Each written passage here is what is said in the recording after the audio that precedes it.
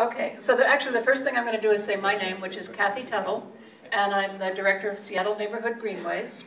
And I asked Joe to come up here to show his movie because we are just in awe of Portland as a city for biking. We're still very jealous of you, and the film that you presented gave a wonderful history of how Portland got its wonderful infrastructure. And then we showed the short that Bob Edmondson up here worked on after the movie, just to show that wonderful things are still happening in Portland. So I'm the director of Seattle Neighborhood Greenways, which is an advocacy organization for safe, healthy streets. And I'm so happy that the 4 people here are here as well. And 3 of these 4 people came after putting babies to bed, which is just amazing. And I think, yeah. I actually need to go home after work. I haven't seen my babies yet today.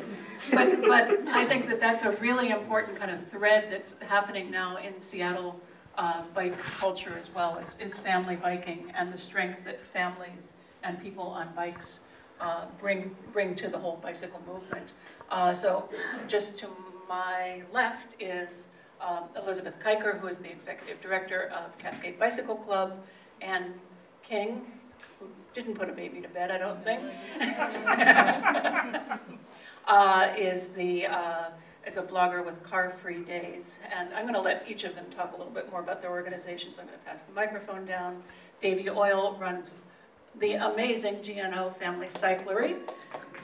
And Blake Trask is the advocacy director of Washington Bikes and does just a stellar job at the state level, making sure that bicycle legislation at least sort of makes an attempt to get passed at the state level. So I'm going to just actually hand the microphone down to just let the panelists introduce themselves really quickly, a little bit more. Thank you. I'm Elizabeth Kiker, and I'm honored to be here. I'm actually, I attend church here, so it's hard to get me away from my family on Friday nights, but when I saw it was at Keystone, I was like, okay.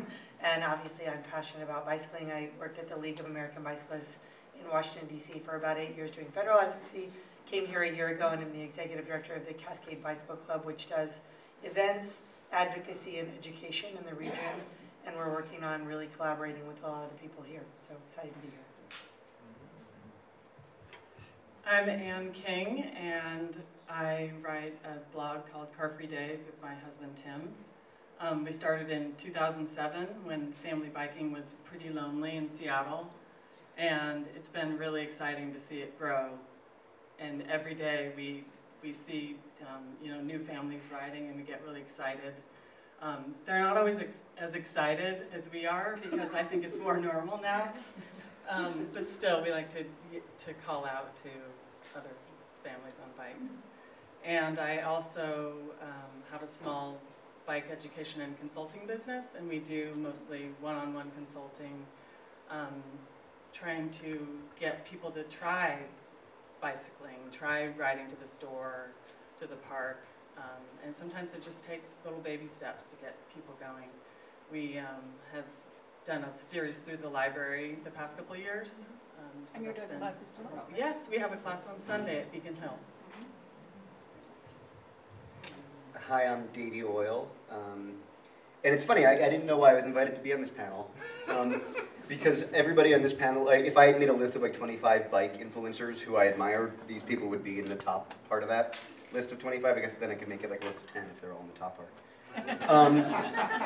But the reason why I thought I was on this panel is actually not because I have a bike shop called GNO Family Cycling where we help people get on bikes with their babies primarily, but because I've been to like 100 critical masses, probably 200. And critical mass is my favorite thing in the whole darn world. And I was just very excited to see this film, and I'm really honored to be here. Thanks.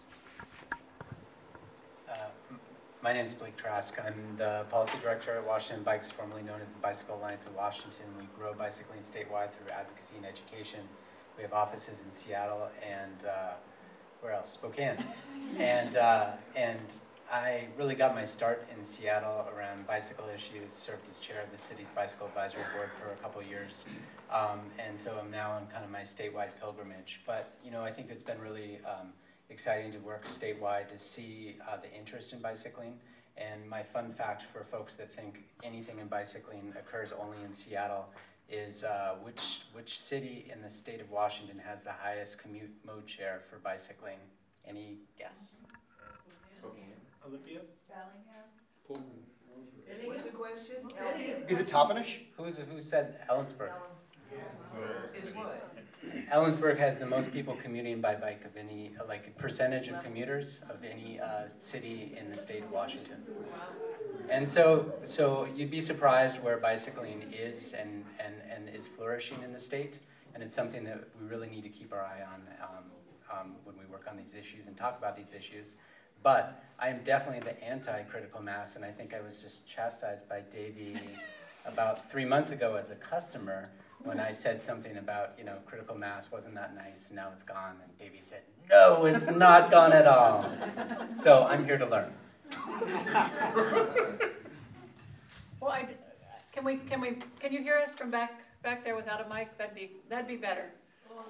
Oh no, okay, I need to hold on to it. So I mean, this is something that I'd like to know more about, is the kind of the critical mass versus not critical mass, and you know, what the pluses and minuses are, because I think right now in Seattle, what we're facing is kind of, we're going so slowly in implementing bicycle infrastructure, and maybe we do need something a little more out there. And so I'd like to actually maybe start with you, Joe. I mean, you know, from the Portlanders' perspective, what do you think? Do we need to push a little harder in the critical mass vein?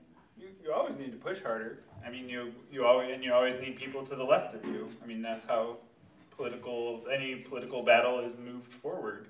You know, and I think that was in the, you know, I interviewed hundreds of people.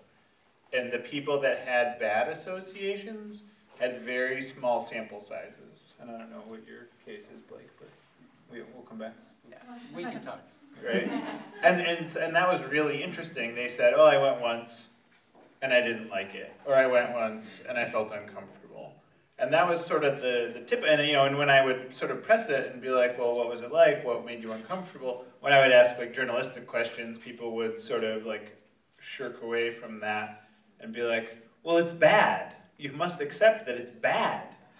And I didn't understand why, and I, you know, but then the more I stepped away from it, the more I was able to accept that it was challenging them because it was unlike the sort of political strategy that they were accustomed to, you know, is sort of what I was seeing consistently. And then the people that were of a certain kind of savvy persuasion would, you know, see it as a tool even when they would shun it. You know, they could accept how it would give them a bigger ask. And that was really illuminating for me because I had never thought of any of it this way. You know, I was just trying to figure out what the history and the story was. I wasn't trying to see it as a political tool or not. You know, and so I was trying to avoid the question of like, is it good or bad? And now I kind of feel like the it is irrelevant. The point is that you would need something perpetually more radical or more extreme or simply to the left of you because it just allows you to be more and more mainstream as an advocate. You know what I mean? And that's sort of where I'm at. That's it, we're done. So what do you think from like a national perspective, Elizabeth? I mean, what do we need to get stronger advocacy in Seattle? From a national perspective or a Cascade perspective? It's up to you. I think nationally, Seattle had certainly taken, wasn't doing as many bold things or as many brave things as a lot of cities around the country were doing in unexpected places where Seattle was sort of, bicycling has been a part of the culture, and Cascade and other organizations have been really strong here. And there was a time where it didn't seem, at least on a national level, that Seattle, it certainly wasn't innovating or setting the stage, and if it was falling a little more slowly. I think I've seen some really exciting developments over the last year, and certainly since Seattle Neighborhood Greenways has started pushing and working with Cascade and working with Washington Bikes, there's been a lot of exciting momentum, and I want to keep that going while also knowing it's always good to have someone kind of shouting, and I don't want to leave Blake out there saying it, so I do want to just also admit that I graduated high school in 1992, and when I watched the movie today with some staff, I actually kept thinking, wow, they really did. The police's side of the story, at least in Houston, Texas, was the side of the story that won. Critical mass was like, those anarchists, that's not the kind of biking I do. And I was so surprised, like, oh, those are my people. Like, they just were all my people, who I would term my people, and I was really surprised, because I thought of critical mass as like, those anarchists, or whatever it was. I don't even know what that meant, because I was 18. And I'm going to have to defend myself soon. Can you wait until I put you on the defensive? Yeah. All right, cool. Okay. I just have one thing to say about the phrase critical mass. I think Seattle could do a lot better to be critical. And I think you get things done when you're more critical. And sometimes I think we're too nice. And we take concessions and we just say, oh, thank you for that. That was nice, when really we want more. And I think that we could all do better to ask for more or demand more. Absolutely. Are we just going to do this like a... Do you have it? No. I think that Elizabeth, what you just said about the police narrative winning. In Seattle in 2007, we had, so I've been to, like I said earlier, I've been to many, many critical mass rides. I watched critical mass in Seattle grow from 50 people to 300, 400 people during the summer regularly, and sometimes peaking when there were special events. And overwhelmingly, my experience is similar to the more positive stories that you heard in the film. I really liked early on when someone that you featured, Joe, talked about how the experience in the ride is nothing but smiles. Everyone on the sidewalk is cheering. Most of the people who are in cars are cheering or at least waiting patiently. It's just such an incredibly positive experience to participate in most of the time that I've experienced it. To my narrative, that changed in 2007 when the critic, which actually it's funny because it was the first ride I had missed in about 5 years. I was on my honeymoon, and the ride was going right past where I currently live, going by Aloha up through Capitol Hill. And a driver who had been corked, but he was in a parking spot. He wasn't at an intersection, he was in a parking spot. But the ride was creeping up a hill, it was a pretty narrow street, and the ride was apparently taking a really long time to get up the hill. This driver is corked, he starts to get impatient. By the way, I know all this stuff because I did like an interview project afterwards to try to figure out what the truth was. And one of my roommates actually is one of the people who gets directly impacted literally by what happens next. A couple of cyclists were standing behind the car to cork it, as you heard about, and this driver's getting more and more. Some of you guys might remember this news story, but you probably remember it a little bit differently. This driver was getting impatient. He threatened to hit them with his car, so more people stood behind his car, and then he drove over the people who were standing behind him. The first-hand story that I heard from the person who was attached to his windshield was, I was attached to his windshield telling him to stop so I could get off his windshield, and yelling at him, and banging on the windshield. The thing is, what you gotta remember here is that the ride is creeping up this really slow hill, and there's this weird thing happening halfway up the hill. So up there on 15th Avenue, there's a whole line of drivers who are also being corked by the riders who are trying to help the people get up off this hill and drive on. So what happens from the people who were then interviewed by the police and the Seattle PI primarily was all of a sudden a car comes peeling up the hill behind all these bicyclists who have been making us all wait in our cars, and there's somebody attached to his windshield yelling at him. And then that person got off the windshield apparently and punched the driver in the face. This person had just watched his wife be run over by a car by this guy. So I mean, you might remember, I remember the next day, that following Sunday, I'd come back from my honeymoon, and I was on the front page of the PI with my wife, with a big caption that said, what was it? 2007? 2007. Scofflaws is what it says. And what was funny about it is obviously we weren't on that ride, so that was just some stock photo.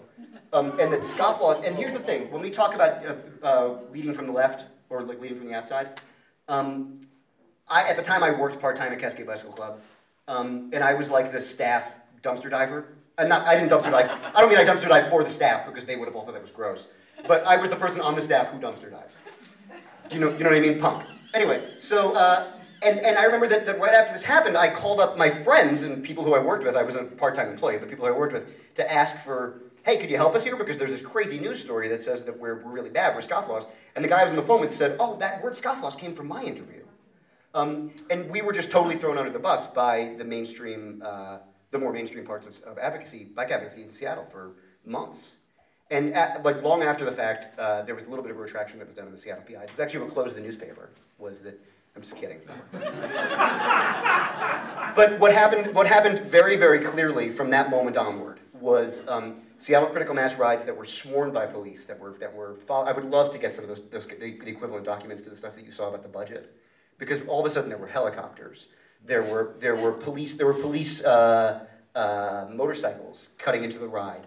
And then what's interesting is there's a feedback system that happens with protest and cops, right? I think part of it is this agent provocateur thing, which I wish we didn't have a French word for, because people would be more comfortable talking about it. But also, it attracts people who are like, oh, cool, I'm kind of bothered by cops because I'm a new activist, or I'm a young person, or I don't like the mall security guards or whatever.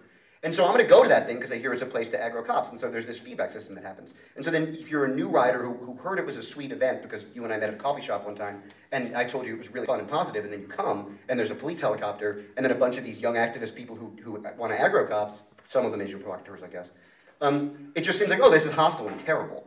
And the ride declined, and it's been on a steady decline ever since. And I bet if you ask a lot of people, there is no critical mass in Seattle. And that's because sometimes there's like 3 people, and one of them is my baby. So that's kind of my narrative of Seattle critical mass. I don't know, that's not a question. Hey, do you have a request connected with your disappointing experience to us? Everybody should come to critical mass on let's say the last Friday of November. It Cool. meets in Westlake Center. Meets at 5:30, leaves at 6. It'll be Buy Nothing Day too, so it's a great day to not buy anything. Blake, did Blake want to say? And also, I want to ask everybody to hold questions until afterwards, and then Kathy, Well, that's okay. and Kathy, you'll let us know when that time comes. Thanks. No defense, I'm sorry. No, you didn't at all. Also, you're bad. So just to put up my bona fides, I think I did my first critical mass in 1998 in Colorado Springs. So I actually have participated in this, and only have participated probably half of a Seattle critical mass before. The thing that Davey attacked me on was more me talking about the epic of critical mass being on the decline, and my sort of not really thought out hypothesis being is that Seattle advocacy or maybe bicycling in general has normalized enough to where that type of, I guess, if you want to call it far left, or that kind of protest is not as necessary, and that the mainstream advocacy doesn't see it as being as central to what they're trying to actually achieve. And that's where Davey started to attack me. So it's less about, oh, those scary people, they're a bunch of hoodlums and anarchists, and more, how does it fit in the larger scope of advocacy in Seattle, and is it something that's just been on the decline? But definitely Davey's right. I think mainstream bike advocacy has sort of poo-pooed it in the past, and that's been a problem. Well, and I think that's why there's still a place for it, right? Because of what we said at the beginning of this panel, that there's still room to push, and there's still room for the radical perspective. So I'm going to sound like a real, in defense of Seattle in terms of what it's done, in terms of its investments in bicycling, is that when you start to compare Seattle to other cities, Seattle's a pretty complicated place to do new transportation infrastructure. And I think now that we have a new bicycle master plan, and we have more the analytics and the actual data that we can start to analyze this, we've spent a lot of money on bike infrastructure. The problem is we have crazy topography, we have crazy geography, and consequently the cost per square everything of building trails and things is quite a bit higher than, say, flat Memphis or a lot of other towns. So what we can actually get for the bang for our buck actually is reduced. So I think there's sort of this sense of like, we're not doing it enough or what have you. But then there is the process stuff, which we can go down that slippery slope. Come on, Elizabeth. All right, 2 responses. One, Cascade Now, if a driver backed into cars and then drove through them, would well, those scofflaws were asking for it. I just want that on the record. And whether that's at Critical Mass or any other bike ride, we're just right there with you. And then also, I have a particular irritation, though I know you love Seattle and want to defend it, but when people say it's really hard here, I think it's hard in a lot of places. And if you look at me and say, it's harder here than in New York City. I know you said Memphis, not New York City, but like it's there are possibilities, and bike infrastructure, while expensive, is so much cheaper than any other infrastructure that I just sometimes get tired of the like, but it's hard. It is hard. It's very worthwhile. And I think Seattle is doing more and can just continue doing more and more. So one of the things I'm, as an advocate myself and running an advocacy organization, I'm really frustrated by is still the pace of development. I mean, we really want to have a safe city in 5 years, 10 years, and we don't have it yet. And I think one of the pieces that's actually missing is the police. I think that while we are not attacked by police here, we don't have the support of the police doing failure to yield laws, vulnerable user laws, 20-mile-per-hour enforcement. We don't have police kind of standing up for us in a lot of cases where I'd really like to see them standing up for us, and I've just wondered if there are places that we can be pushing that as advocates maybe a little bit more. Any comments from you guys? Places to push. What do you mean by that? What do I mean by push? I mean ask them to actually enforce, people texting while driving. Sure. I mean, here, let's. So, the vulnerable users, the distracted driving law that was passed in, was it 2010, which was the most recent one that we got passed in Olympia, and we led up a lot of that. Was at an interesting time. And the interesting part about that is that no one had smartphones pre-2010 and didn't really understand how distracted driving would be so rampant. And so it was actually a real hard push to communicate that to legislators. Last year, the Traffic Safety Commission, the Washington State Traffic Safety Commission, dropped legislation which we were very supportive of, which really seeks to strengthen a lot of that. Because we did have a lot of issues where there were different law enforcement agencies across the state which actually really drug their feet on it. They just did not want to enforce this type of thing.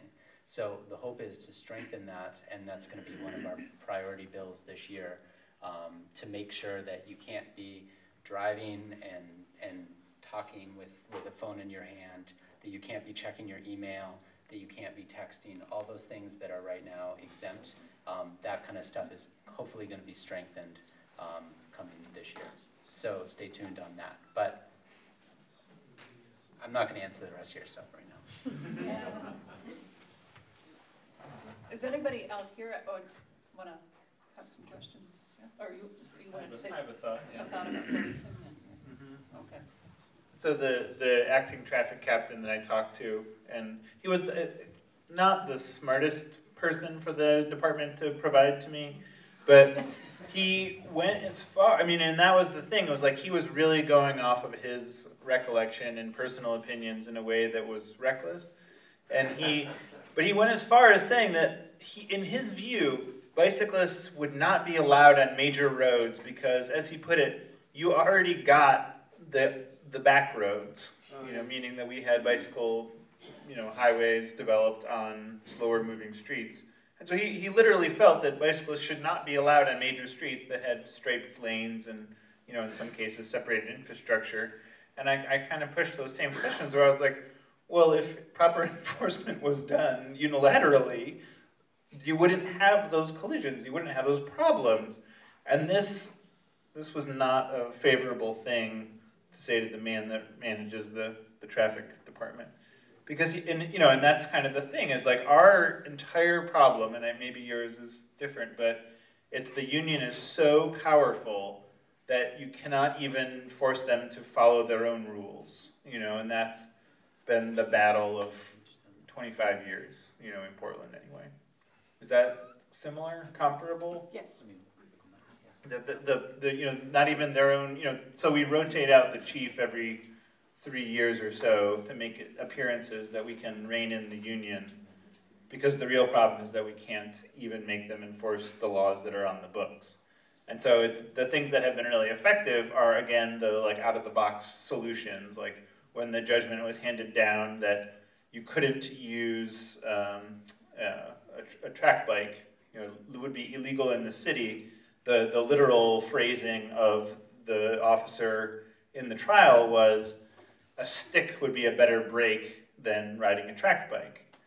And so they made an event for messengers to come out and try using a stick. And they promoted it, and it was incredibly effective because it made the police back off, and these are messengers largely who are like making their literal living by riding their bike and being hassled by police for not being outside of the law, but rather being outside of, two particular downtown patrol officers' perception and interpretation of the law, which was later found to be, not actually the law. But again, it was that like thinking outside of the usual means, and putting pressure on in less traditional ways that did allow the mainstream advocates to come back and say, we did tell you this and you did ignore us, so maybe now you will listen. And they did. So there's a couple hands up. Yes, right here. My question is regarding the idea that although there's really a lot of nice people riding bicycles, there's still a lot of people who just don't realize that they're not riding bicycles in a high school. This is, city street, and a person has the right to walk on the sidewalk without hearing somebody come up behind one, and then 4 feet ahead. I mean, I'm talking about walking. So you're talking about bad behavior. There are definitely... No, I'm not talking about bad behavior. They really think that nobody's going to turn around and go, what? Mm-hmm. And so it is like legal this, to and get be on your arm sidewalks. attacked. I mean, I've been attacked by bicycles, and I thought, yeah, I mean, like, I just walked out of my apartment one day, and somebody ran into me in a bicycle, and I thought, whoa. And you know what he did? He yelled at me, just like a car yells at a bicycle rider, so, So there's bad behavior of walkers, bikers, It's and not people... bad behavior, they don't know what is possible. This is true with cars as well. Are there other questions? Way in the back here? I don't know. Just a second. And also, because we only have 20 minutes left, I want to be sure our questions are really succinct, so before you utter them, be sure you thought about them short. Elizabeth has a comment about Yeah, my question is what to do about it. Yeah, and I agree with Kathy that there are bad behaviors in every mode of transportation and not clear explanations of the laws. At the same time, there are codes of conduct that most people follow, and there's always the exception, there's always a terrible incident, the outliers. And what we need to make sure is that as well as enforcing the code of conduct for drivers, that we're enforcing it for cyclists and that we're enforcing it for pedestrians, because cycling on sidewalks is legal here, and it's legal with a lot of clarifications around going the exact same speed as pedestrians and yielding in all instances. And so not shouting, I've got a right to the sidewalk as I skim by, but behaving safely in that environment. And that's something that we're definitely working on. As far as working with police, it's not just saying you need to enforce the cars, it's that you need to enforce the laws for everyone so that everyone knows. Like a lot of, I'm not going to excuse, and this gets into a tricky area, but like cyclists will run a light to think, okay, I'm going to get ahead of the traffic and not have to interact. But the drivers are like, if you're running that light, what else are you doing? You're not listening to anything. And if a cyclist knows, like on the 2nd Avenue cycle track, I've got a light, I've got a right, I've got a space to the road, then I don't need to run the light. I know I have that space. And so it's making sure everyone has the space and making sure the enforcement is there so that the people who still think I'm going to run it, just like who's ever sped in a school zone? No one, because A, you want the kids to be safe, and B, the tickets are like $1 zillion. So you want to make sure the enforcement is there for that type of issue, as well as the education. I don't know if anyone else had any response. There's a question. I'm going to ask the question, but I'm going to back up a little bit because I don't know how many people in the room actually spend time in downtown you stand up too, please, to make it a little louder? Thanks. Oh, sorry. There's these bike racks that showed up in downtown, and a whole lot of people were excited at first because it was like, wow, we get to rent a bike. And, you know, in the downtown environment, it's not really feasible to ride the bike a whole lot because, well, yeah, have you seen the Rice-A-Roni commercial? Yeah, San Francisco, the big incline anyway. But, you know, we could like rent a bike, strap it to a bus and go out to Kent or wherever and whatever. But So what's your question? well, when the bikes actually showed up on the racks, we looked at the prices and it's like 30 minutes from station to station, and it just. So I think you're talking about the new expensive. Pronto bikes that are downtown and also in the University District, and they are pretty pricey. But I think they'll help get more people out on bikes down in the downtown. And I was wondering if those prices were ever going to come. I think there's some reduced price Prontos that yeah. I mean, I think there's a special program. I don't know if anybody knows about the. I think they have $30 memberships for reduced fees. I read today $85 a year. Yeah, but I think there's a reduced fee for $35 now, is what I heard. For income levels. For low income, yeah. Very Over here? Pronto is working with employers. If your employer will help, or there are programs with Pronto for your employer to provide you with a substantial discount.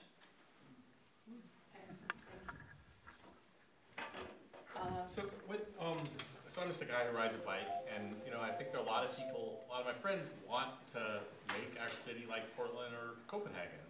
And but what do we do where, you know, these different ways of, some of us may become activists, but I think there are a lot of people who are just looking for, okay, I don't have a lot of time, but I want to do something. What do I do? I have something to say. I think that we can start small, and I think that we shouldn't compare ourselves to Portland. We like to do that here, and we are not Portland. Seattle is a much more corporate city than Portland. It's much more big business, and I think if we stop comparing ourselves, we might get farther. And I just wanted to say one more thing about starting small is a good way to start biking. Get a bike and use it in your neighborhood and get comfortable. Just to clarify, I'm not asking about how to start biking. I'm asking how do we make this happen? How do we make this happen? How do we as citizens affect policy? What's the best way? Your one or two things to take action. What should we do? Okay, I'm going to follow up just quickly in my defense of Seattle again, which is I think we're about 12 years behind Portland. I mean, we got started really 12 years behind in terms of a lot of this investment that's trying to make us like a Copenhagen or a Netherlands, which is yet again another 30 to 40 years ahead of Portland. So it's all in a continuum, and I think that's why I'm sort of saying we shouldn't necessarily beat ourselves up. We're following along that path. Vancouver took a different path than Portland. We're taking maybe more of a middle path. We, frankly, I think have more of a grassroots initiative around neighborhood greenways.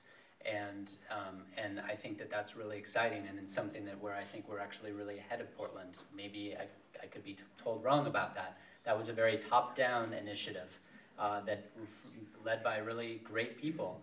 But here, everyone here said, why can't we do what Portland is doing? And the framing that Kathy and others at Seattle Neighborhood Greenways, what they kind of, I guess, embraced and engaged in Seattle, I think is one of those places where you can see an open door towards working with Seattle Neighborhood Greenways and with the neighborhood greenway groups that are all over the city. And it's one of the most, I think, exciting organic ways to just get involved and sit down in a meeting. There's all sorts of wonky ways to get involved. The comp plan is right now. You can sit down with your neighborhood council and be a part of that and say, you know what, bicycling is really important. I've been involved in this for 7 or 8 years, and I actually think that I'm now a new advocate because I am a proud new owner of a family bike from Davie. And it really has opened my eyes to the differences that I engage in my normal bicycling and bike advocacy, to now thinking about what is it like to take my 16-month-old and my 4-year-old on a bike, on bike lanes and things like that. How do I park at PCC when they have these coat hanger racks that I can't lock up anymore? All those types of things, there's just all these different nuances. So you have to figure out what's authentic to you and what makes most sense and where you fit, and go for it. I just want to echo the part about authenticity to yourself. That I feel like we can join a mailing list for one of these great organizations and see when their volunteer opportunities are and then participate, and that's a great thing to do if you have time.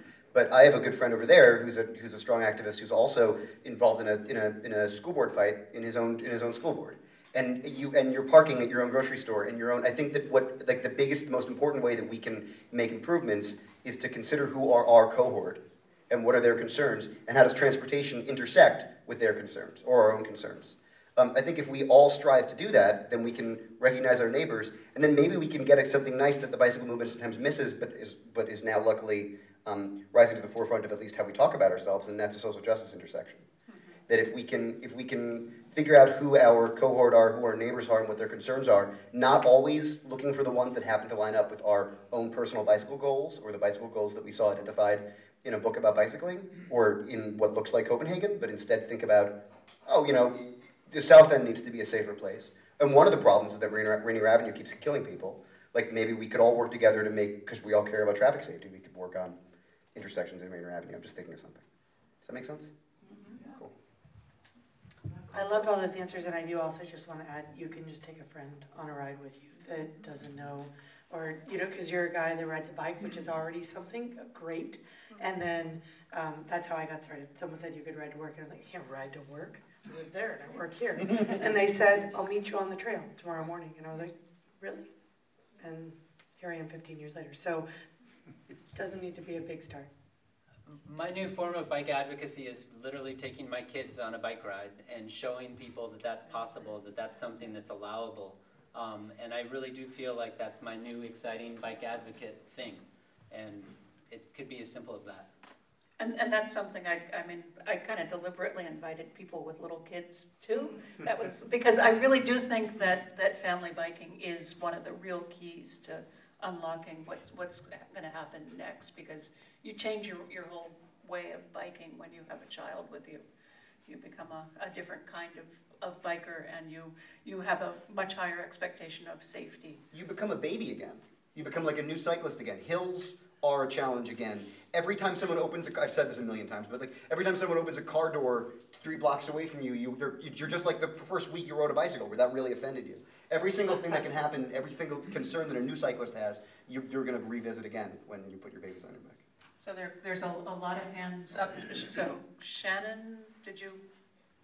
Yes, I just wanted to say that the ramifications of misbehavior on the part of cyclists and rule infractions on the part of cyclists has nowhere near the impact as a 4,000-pound vehicle. And I think that's one of the most important things to remember, where the drivers in general do not equate the weights of the vehicles. And still, if you get hit by a bicycle, it's just as frightening. No, well, it might not kill you, but it's... I don't think so. Okay, well, don't get, I hope you've never been run over by a bicycle. And not to excuse any of it, but it is not even comparable. It's not even comparable. And cyclists really get a bad rap. I'm almost 60 years into it, folks. I haven't driven since 1976. I love every moment of it, I can tell you. And the bicyclists are exposed to all kinds of crap. The cars, most of what they do is hidden. And so it's a whole different ballgame. And these drivers are totally over-identifying with their vehicles as if they're part of their identity. That does not happen with cyclists at all. Well, I think people hardly love their bikes. Yeah, I definitely associate it with my bicycle. Yeah. I'm surprised I leave it alone at night. But that's exactly what It's a good point. So Tim, how do you identify with this chair? Me. It doesn't move. So but that I mean, it's hard to follow since 1976. But I was going to say, Davey, with with kids, and Blake, you're riding with kids, and Ann and I started this in 2007 with our kids. Our son's 3.5, riding on our extra cycle, and there was nobody out there. And now he's in middle school, and it's still not safe for him to ride to middle school. Yep. And yes, today on the way to school and on the way home from school, we just about got squashed. And so what I want to know is, and then Davey, also your other point about if someone opens a car door in front of you. Well, once your kids start riding on their own, it's that same thing all over again. It's this constant cycle. And so what I want to know is, do we need somebody in Seattle to sue somebody to get things going faster? Is there a need for that? And BTA was saying, well, critical mass helped because they were to the left of BTA. And, I would say that, and no offense to either of your groups, but BTA is to the left of both of your groups. You're closer to like the Seattle style thing. And so what does that look like? Maybe that's why critical mass kind of got the bad vibe here, because it was getting its growth right around the time that we were, building Nike Town and turning the Coliseum into a Banana Republic and stuff. And so, I don't know, is there something to the right of critical mass that is going to be to the left of everything else that we're doing, can act as a foil? Because I really feel like we need something there. But our groups have been so successful, the big groups have been so successful and have so many members that there isn't really room for that other thing. So the question is, should we sue for safer streets? And do we need that? Is that the solution to speed things up? Because frankly, I'm sick and tired of the fact that my kids have been riding since they were tiny and they were passengers, and my daughter's 2 years away from her driver's license. So what? And I still can't send her to ride around the city. What's going on? How old is she? I think everybody up on this stage is probably a little frustrated with the speed of implementation. Well, maybe not. Are you? No, you're not. Okay, we're not. Okay, Elizabeth, are you?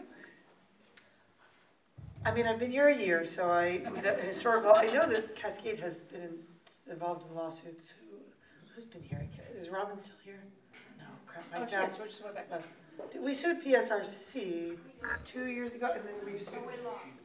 I understand we lost, but there are lawsuits that have happened. I'm not sure we're going to sue our way to better infrastructure, and I understand it's part of the irritation, and you weren't asking what Cascade said. Right. You were asking to someone to the left, so I don't. Well, I'm someone to the left, and I'm actually literally the left, and I'm from Seattle. So I'm gonna get it from Joe. Pass it to the left, bro. It's 2014. We can always pass things to the left. That was a pot joke. I mean, where I sit every day, I'm surrounded by my moms and babies, and I'm an anarchist, and I get to help people get on bikes, and I see so many discussions about the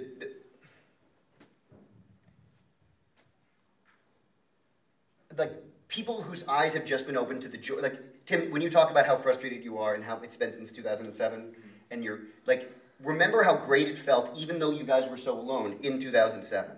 And remember how many people every day are picking up handlebars. And how many people every day are just getting started riding and experiencing that joy, despite all of this crap. Despite cops not enforcing laws, despite a bus driver turning across a bike lane in front of you and then yelling at you, despite every single fight we have, like that pleasure that people are getting the first time today. Somebody, even though it was raining, they were like, well, I committed to doing it on Friday, so I'm just going to do it. And I get to see that. I get to see that every day, and that feels to me like inevitability. And that once Officer I Hate Bikes is helping his daughter equip her bike for her first commute to middle school, I don't know. He's probably going to be a little bit more friendly before he billy clubs you.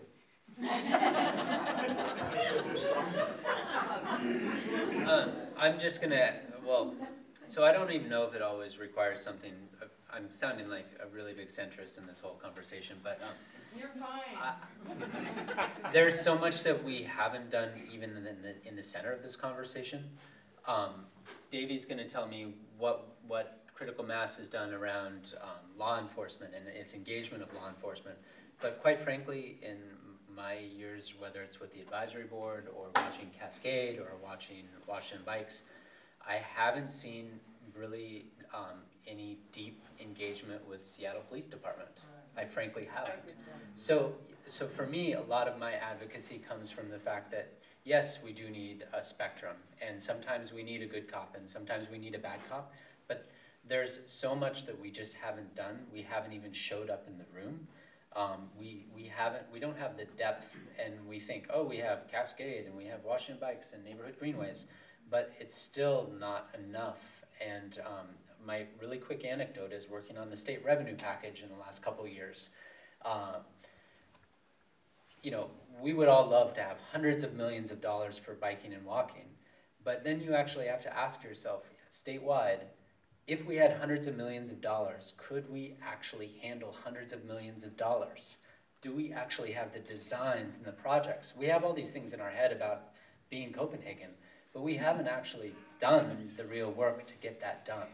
We haven't had the conversations with SPD. We haven't had we don't have shovel-ready projects. So there's just so much more just to do just with what we have. And that's a fundamental issue that I see in my work on a daily basis. Okay, Joe really has been very antsy. Many people are wanting to ask questions. Yeah. She'll deal with it. There's two people. Yeah. She'll deal with it. Yeah. And so to your question and your point, so partly because the reputation is pretty sordid, I did a pretty good polish on the BTA because they were interesting for the very first 5 years, mostly in that they were so politically savvy. And Ed Blumenauer had actually opposed all the bicycle development in the 90s. What? And that is now his legacy, is being the guy that built all that stuff. And it was the same way with the governor in the 70s. You know, I mean, he wasn't the one that was like, I have all these brilliant ideas. He was, you know, outmaneuvered politically. I mean, it's really like House of Cards kind of stuff in both cases. And then the BTA sort of fell into irrelevance pretty much 5 years later and lost all that innovative edge when they lost Rex. You know, he works in city government, he works for the Metro Council now. And now he's moving into like international energy policy, which is a great place, but it doesn't do much for Portland. So I would say, you know, I mean, and those, you know, turning Ed 180 degrees on that, where he now is the congressional bicycle guy, from the place of opposing, following the, you know, the 1% law that we passed in the 70s. I would say that is the kind of the things you want to look towards when you're talking about radical changes and, you know, how do we make this motion happen? I mean, it's that kind of, it's the stuff that happens outside of the boardroom but changes what happens in the boardroom. I want to acknowledge we're at 9:30. Are you all okay for another 5 or 6 minutes or so? Yeah, a little bit. Are you all okay for another 5 or 6 minutes or so? Okay. 4 hours. Okay, so there are two questions in the back. We're going to take the two questions and I think we're going to wrap up for now. So way in the back and then way in the back. Yeah, just, I don't know, recommendation, you can tell me what you think of this, but like you're gonna have more clout the more people you get behind, and you've gotta get allies, but there's no discussion of like, you know, working with, say, you know, transit riders or something like that. I mean, we need more public transportation. That'll actually help get more cars off the road, but even something like, say, you know, housing justice, because like if you know, you got prices going out the roof in the city, if you force people to move to, say, Everett and they're working, you know, downtown, they're not going to commute by bicycle that long, you know? So in other words, things like, you know, housing costs are going to have an effect on your issue. So I'm wondering, like, you know, you thought about synergies here? You're absolutely right. We just got something called the Bullet Foundation gave us a big grant, not a big grant, a very small grant, to work together with Puget Sound Sage, FutureWise, One America, and a lot of the transportation advocacy groups. Transportation Choices Coalition. Cascade Bicycle, Feet First, Seattle Neighborhood Greenways. We're all, Washington Bikes, of course. And we're all working together to try to build a coalition exactly like you're talking about. So yes, you're absolutely right. Yes. To announce that. So, yeah. Well, another idea I have about expanding bicycle ridership would be to get employers, major employers involved in the following way, because a lot of people don't ride their bike to work because they don't want to be all sweaty. Yeah. So if you give tax breaks to employers who install showers in their workplaces, maybe, I think I conceivably could see how that could expand ridership, because a lot of people are, they don't want to be going to work all sweaty. What do you think of that idea? Put an electric motor on them. Tax breaks are a great idea, and Earl Blumenauer has helped with the tax break federally. It's a complicated process to get taxes, but we, at Cascade, and I know Washington Bikes does too across the state, works to encourage employers. We always encourage showers. There's lots of ways to encourage bicycle-friendly employers, and it's a huge way to get, I believe a lot of the employers have been instrumental in, for example, the bridge across 520 being bicycle friendly. A lot of that was pressure from corporations on the east side as well as from advocates. So we're definitely trying to get more, we're working in all the ways. We don't have all the answers, but a lot of, we're trying lots of different things to see what sticks, because to really transform, you got to try lots of different things, not just one. And Elizabeth mentioned there's a woman right there who had her hand up. Yeah. Just a brief question. That is, I'm also concerned about where would I take like a beginning novice biker child, maybe 4 years old, who just had the training wheels taken off. There's some people sitting right in front of you that can answer that. Okay. Oh, and Anne, I'm sorry. Yes, but there's also the Seattle Family Biking is right here as well. Is there a written resource? Do any of these organizations have information on trails? There are a number of groups in Seattle that encourage family biking, and one great way is to just take your child to the park or take your child to a schoolyard and look for other kids in the neighborhood who ride. Another great city resource, just this year, there are Play Street permits. And neighborhoods can apply for these permits to close their street. And you can apply for, I think our neighborhood applied for all the home Husky games because they were tired of the Husky traffic going through the neighborhood. And they closed down the street and the kids can bike in the street.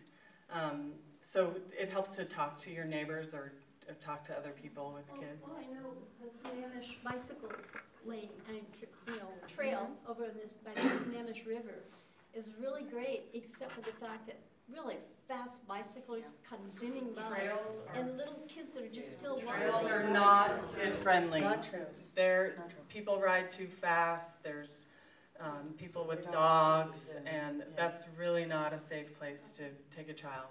Or a dog or a cat or your grandmother. So I would like to encourage families to go on the bicycle Sundays along Seward Park. That's a beautiful area. And it's great to see the families and the little ones. So I think we're about to wrap up, but before we do, I want each person to say their name, their group, just because you might have forgotten by now. And then also, what kind of a biking city Seattle will be in 5 years. And yes. And how to get hold of them, how to get involved. Yes. If you have organizations that you want people to be involved with, how do they get hold of you? So I'm Joe Beal, and the film is Aftermass, Bicycling in a Post-Critical Mass Portland. And I am actually, the thing that impressed me the most about Seattle is the structuring of the way the Greenways projects are arranged, and that they are autonomous, neighborhood-based volunteer organizations, which gives them a lot more flexibility and political motivations. And I think they would be, I'm most excited to see what they can do to the city in 5 years, because all the stories about what Phyllis did in South Seattle with the ad hoc guerrilla separated cycle track, that's the kind of stuff. I mean, and maybe it's just what interests me, but I think that will have the greatest net impact. And I have a website at microcosmpublishing.com/aftermass where you can watch all the things and get the stuff, and email me if you have a reason to do that. And you can buy the film. That's right. And swag. And beautiful t-shirts. T-shirts. Okay, I'm Kathy Tuttle. I'm the director of Seattle Neighborhood Greenways. There's a sign-up sheet over there. And 5 years from, and we're seattlegreenways.org. And 5 years from now, I think we're just on the cusp of really making some really big changes, and that we will be, at least in kind of the core of the city, kind of a, you know, maybe not all the way to the very south end of West Seattle and the very north end of Lake City, but I think we really will be a city that you can get from one end of the city to the other on safe streets. I really do believe that in 5 years, we're really building this groundswell, and I think we're going to be able to get actually jump over Portland. Ooh, I'm excited about that. So Kathy stole my thunder. I'm Elizabeth Kiker with Cascade Bicycle Club, cascade.org, and I think Blake mentioned Portland got started about 15 years before Seattle, and the Netherlands 30 years before that. But what we've seen in other cities in New York and Sevilla, Spain, that timeline is shrinking, and you can transform a city in 5 years, and we are going to be way ahead of Portland 5 years from now. Seattle is poised and ready to go, and we've got families riding everywhere. This is from the woman who said, "Don't compare Portland," right? Well, not yet. Yeah. Wait till you're ahead. And I'm Ann King, and I write a blog called Car Free Days. I can be reached through the blog. And my kids are now 11 and 13. So in 5 years, I'll have a 16-year-old and an 18-year-old. And Davey will have a 9-year-old and a 6-year-old. A 9-year-old and a 6-year-old. So I hope in 5 years that Davey's kids can bike to middle school and he won't have to worry about them. I mean, he won't have to ride with them. They'll just be able to go by themselves. That sounds awesome. My name's Davey Oil. I co-own a shop called Gillies and Oil Family Cyclery. We're in Greenwood. You can find us on the internet at familycyclery.com, and I write a blog there too. And in 5 years, I think Seattle's going to be one of those places where after you move to Seattle, you look around and realize that you don't have a bike and you don't feel cool, or you can't possibly travel with your friends. So I think Seattle's going to be one of those places where bicycling is just assumed to be one of the things that you do, regardless of your age, and survive. I'm Blake Trask. I'm the policy director at Washington Bikes. You can reach us at lawbikes.org. And I think really it's just been probably the last year to 2 years where the city has really, I think, aligned itself to really move forward on a lot of this. And the thing that I do say, again, you know, pushing for Seattle is that institutionally, I think it's taken a long time to align us in the right place to build the right infrastructure. And I think now we're going to start really seeing some of that stuff kind of roll out. And that's really exciting. But I think larger than that, we just need to be continuing to think about that. I hope in 5 years that we think more about streets as for people, that we continue to think about these larger framing conversations about safety, that car accidents aren't accidents necessarily, they're collisions, they're crashes, and that we continue to create, I think, a more balanced transportation system all around. Well, I want to thank this amazing panel, please. Thank you all. And I want to thank for the great questions, too, and the great interaction.